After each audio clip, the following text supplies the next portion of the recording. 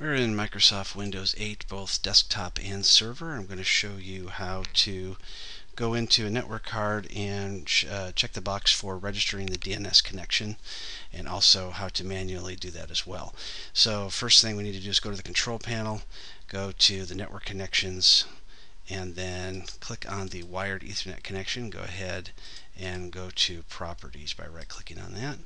Scroll down to TCP/IP version 4, double-click, click Advanced, click DNS, and from here make sure that the box is checked to register this connection's address in DNS.